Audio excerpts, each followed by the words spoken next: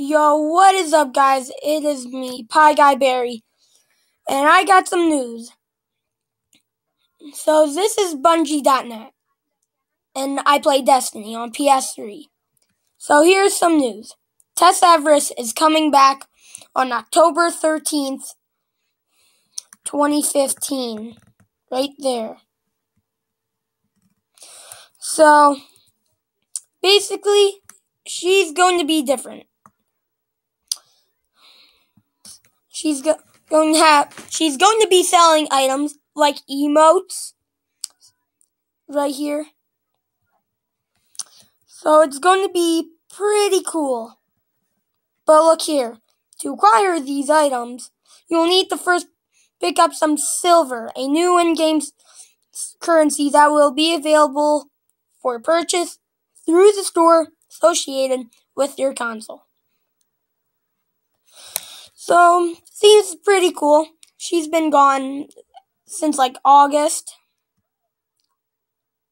So it's going to be pretty cool.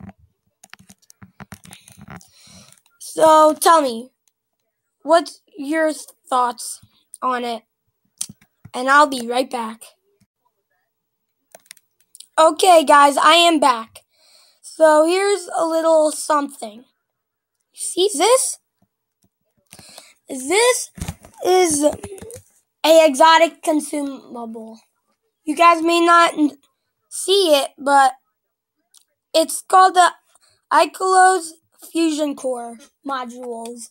And this looks nothing like the Ravenous Heart from King's Fall. So, this came out like a couple hours ago, and it's for a weapon everyone is wanting, the Sleeper Simulant.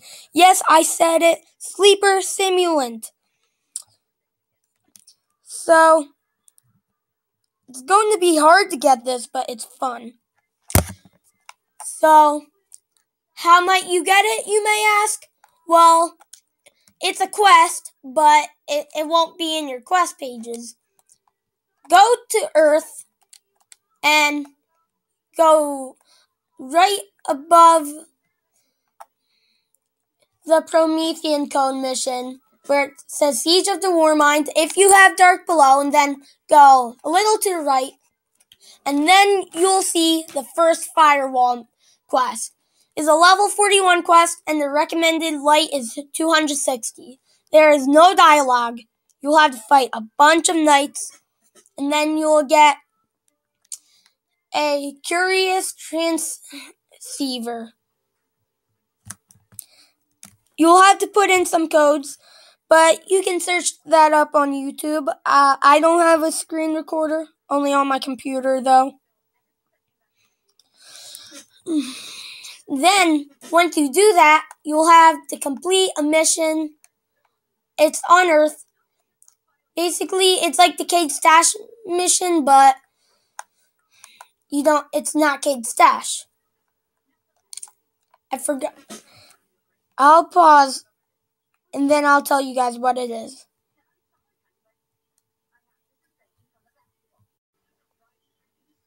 Okay, guys, I am back.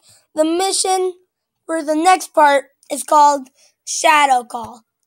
This mission cannot be played again unless you're playing on another character. So, yeah. It's timed, so be careful. You'll have to kill wizards. You'll have to get to the top, and then you'll have to kill hollowed wizards. I recommend killing the wizards instead of all those other enemies, because it's going to be harder and just a waste of time. Then, after you finish, you'll get this relic, and basically, no one really knows what's next. But it's possible that you'll have to play in public events to find, like, how to fix it. So, yeah, pretty cool, guys. I'll be back with more news. I hope you guys enjoyed this video. Like, comment, and subscribe for more Destiny news. See ya.